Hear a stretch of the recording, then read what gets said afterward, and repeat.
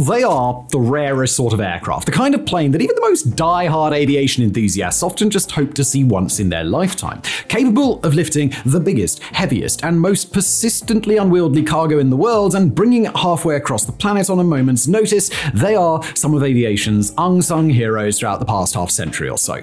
They also, and this is a fact, look absolutely ridiculous. It's at this intersection of extreme lift capacity and utterly goofy appearance that we find the Superlifters, an exclusive club of some of the most immense, bubble-bodied aircraft of all time.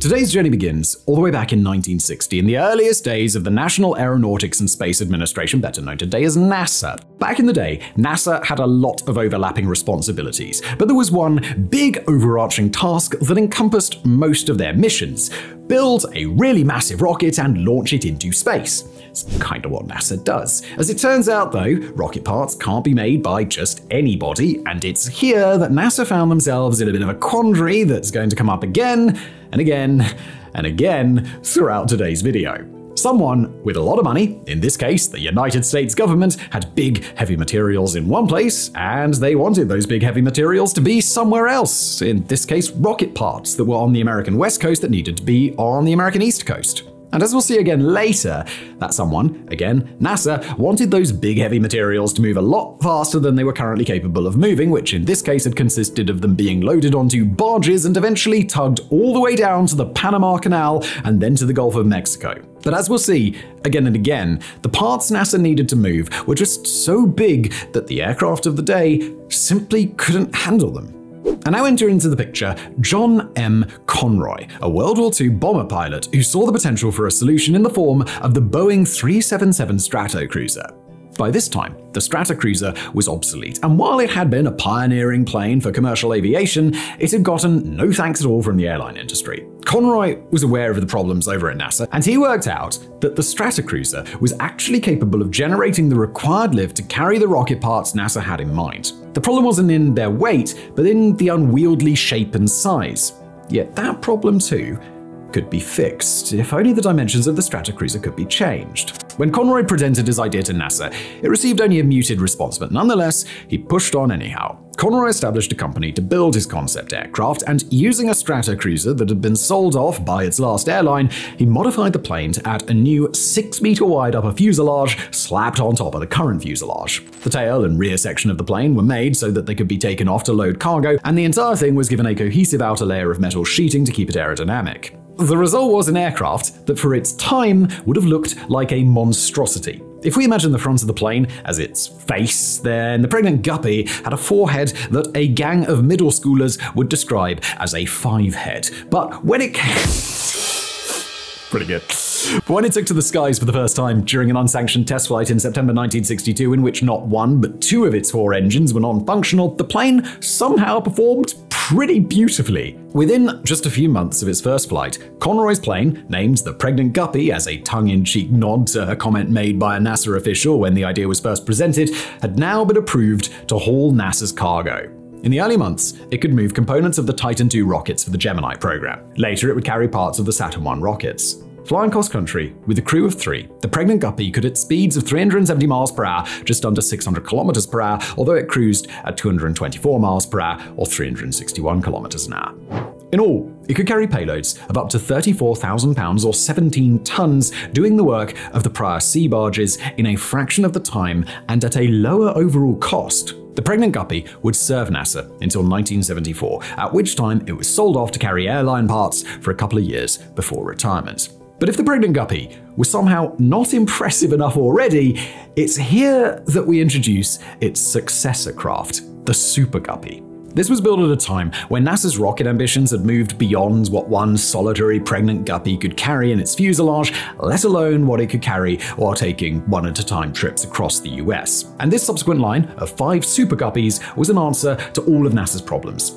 It was designed to carry a completed S-5B stage of the Saturn V rocket, which was to form the backbone of the Apollo program during the 1960s. The Super Guppy used a heavier-duty military-grade version of the Stratocruiser known as the C-97 Stratofreighter. To accommodate the cargo it'd be carrying, the fuselage was lengthened from 110 to 141 feet, with an interior compartment of 25 feet. It was also given new engines to boost its power and range, and its tail and wings were altered to increase lift and maneuverability.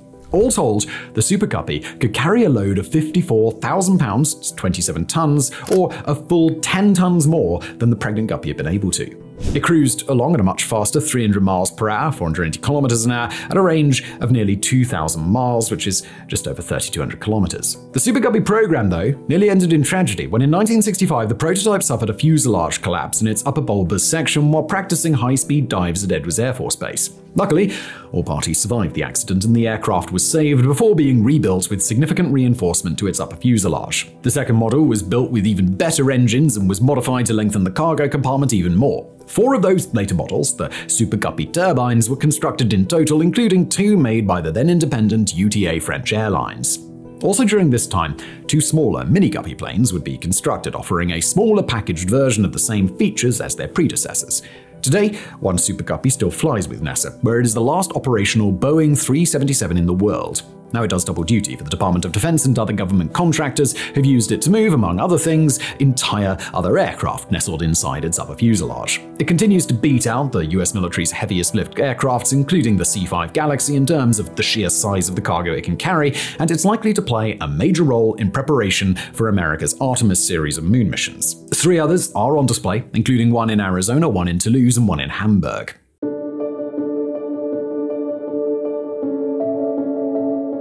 From the Super Guppy, we move to the Dreamlifter, better known as the Boeing 747-400 Large Cargo Freighter, or LCF. First announced in 2003 and first taken to the skies in 2006, Boeing's fleet of 4 Dreamlifters is a far more sophisticated advancement of the oversized load-carrying aircraft. But where the Super Guppy and some of the other planes that we'll discuss today are distinguished by their bulbous upper fuselage, the Dreamlifter is distinguished by its gargantuan humpback. The Dreamlifter was conceived just over 2 decades ago, as the Boeing company got to work on its most recent line of commercial airliners, the Boeing 787 Dreamliner. It's from the Dreamliner that the Dreamlifter gets its name. The Dreamlifter is the heavy lifter for parts that will eventually be built into the Dreamliner. Pretty straightforward stuff there. The parts needed for the Dreamliner were too big to fit inside standard shipping containers to travel around the world for assembly, not to mention that sea shipping took far too much time, and neither Boeing's available heavy lift aircraft nor the An-225 An-124 or An-225 were big enough to move the required parts either. Instead, Boeing took matters into their own hands, deciding to convert 4 used 747s into a fleet of heavy lifters that Boeing could have on hand for future projects as well. The Dreamlifter's unpressurized cargo section hits a total width of 27.5 feet, with an interior tall enough to handle any of the cargo that Boeing intended on shipping around the world. The plane boasted a payload capacity of 250,000 pounds, 125 tons, more than 4.5 times that of what NASA's Super Guppy is able to lift. The main cargo compartment comes with a volume of 65,000 cubic feet, and the planes can cruise at a speed of 541 miles or 871 kilometers an hour, which is not much slower than the Boeing 787 that it was intended to build. With a range of 4,800 miles, 7,800 kilometers, the Dreamlifter was more than able to make transatlantic flights. It featured an opening and closing tail compartment and uses the world's biggest cargo loader, the DBL-100, to get its cargo in and out. The Dreamlifter wasn't exactly pretty, at least in its early days, but it proved to be more than capable of passing all of its flight tests, and it began service just a couple of years after its conception in the summer of 2007. By 2010, all 4 Dreamlifters were operational, and since then, they've been primarily used for Boeing's internal operations, transporting heavy airplane parts all over the world. The plane distinguished itself, although accidentally in 2013, when, after mistakenly landing at the wrong airport, a Dreamlifter was able to take off again despite that airport's runway being over 3,000 feet or 940 meters shorter than what the plane was supposed to need in order to get into the sky. During the COVID pandemic, a Dreamlifter stuffed with 500,000 face masks landed in Salt Lake City as part of state relief efforts. Otherwise, the Dreamlifter's career has been thus far quiet and unremarkable, which really is exactly what you want from a dependable heavy-lift aircraft.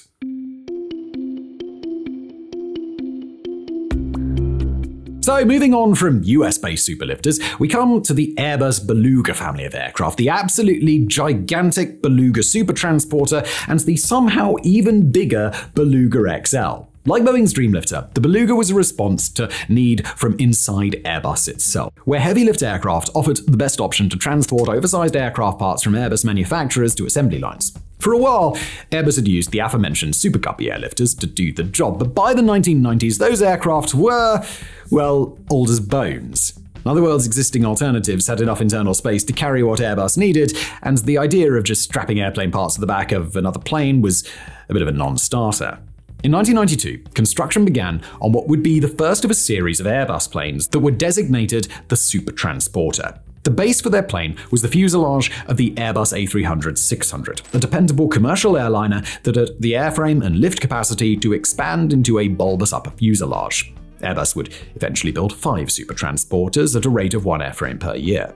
The first entered service in January 1996, and within 2 years' time, the Airbus fleet of Super Guppies were allowed to gracefully waltz onward into retirement. The Beluga is, all things considered, a pretty cool aircraft. Powered by 2 General Electric turbofan engines, not 4 engines like the other planes we've discussed thus far, and flown by a crew of 3, the Beluga can haul loads of over 103,000 pounds or 51.5 tons. Its internal compartment has a diameter of over 23 feet, with a total cargo hold capacity of 53,000 cubic feet. The plane flies at a maximum speed of 537 miles an hour or 864 kilometers an hour, with a range of 1,700 miles or nearly 2,800 kilometers when it's carrying heavy payloads. It features a roll-on, roll-off loading system, and while it's not quite big enough to carry the fuselage of the Airbus A380, it's able to carry just about anything else that Airbus can stuff into its cargo hold. When it entered service, the Beluga fleet was charged primarily with ferrying Airbus's own aircraft components across 11 sites in Europe, which, with the fleet in full operation, they accomplish via 60 flights each week. The Belugas can be chartered for other purposes, and they've carried everything from precious artwork to parts of space stations to entire helicopters in their cargo bays. The planes have been continually upgraded, and they've been given a specialized Beluga-only loading station at an airport in Wales where high winds had typically been an impediment to their operations. The Beluga has set multiple records for distance and payload volume, it's delivered desperately needed relief supplies on several occasions worldwide, and it's boasted a fantastic safety record, on par with some of the most dependable and accident-immune planes in the world. But even that whale of a plane couldn't satisfy Airbus's appetite for heavy lift capacity, and by January of 2020, well, it wouldn't have to.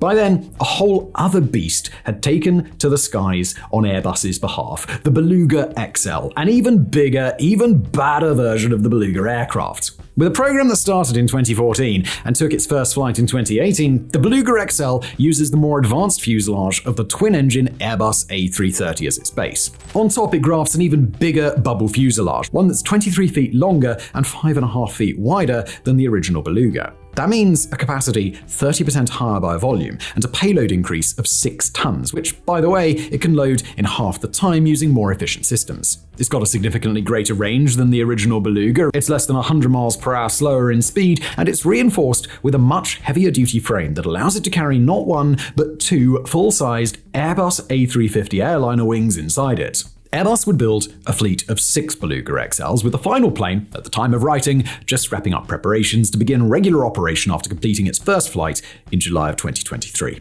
It's also got a winking Beluga whale face painted on it, whereas all the others got a regular smiley face.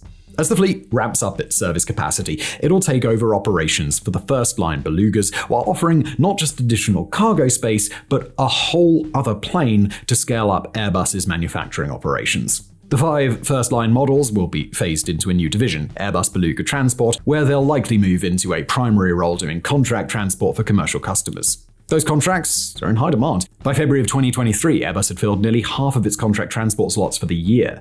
All told, the Beluga XL is an improvement on the first-line Belugas in just about every way, making them not just the biggest, but the most dependable fleet of heavy-lift aircraft in the entire world. Still no word, though, on whether Airbus might adapt some A380 frames into a Beluga XXXL someday. It's a good idea, though, Airbus. Take notes.